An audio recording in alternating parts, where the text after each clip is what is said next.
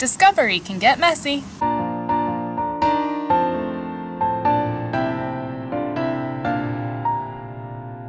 I'm sure we can all agree that phylum Arthropoda is full of creepy crawlies, and none are better at crawling than the creatures in subphylum Myriapoda. Myria means many, and poda means feet. These animals really live up to their name.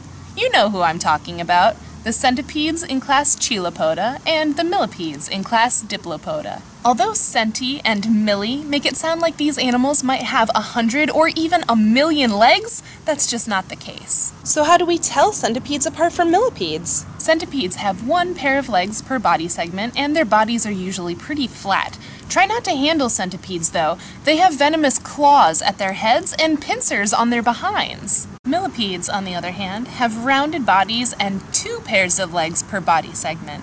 Millipedes can't do anything to hurt you, so feel free to handle them gently. If you handle a millipede, it might coil itself up or start producing an almond smell. That's actually a tiny release of cyanide gas. But don't worry, it's not enough to hurt us, only enough to deter predators. Another difference is that centipedes are carnivores, while millipedes only eat dead plant material.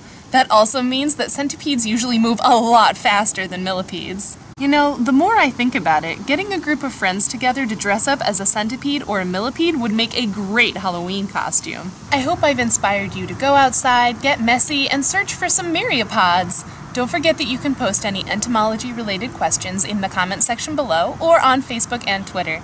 Thanks so much for liking, subscribing, and sharing, and I'll see you next week.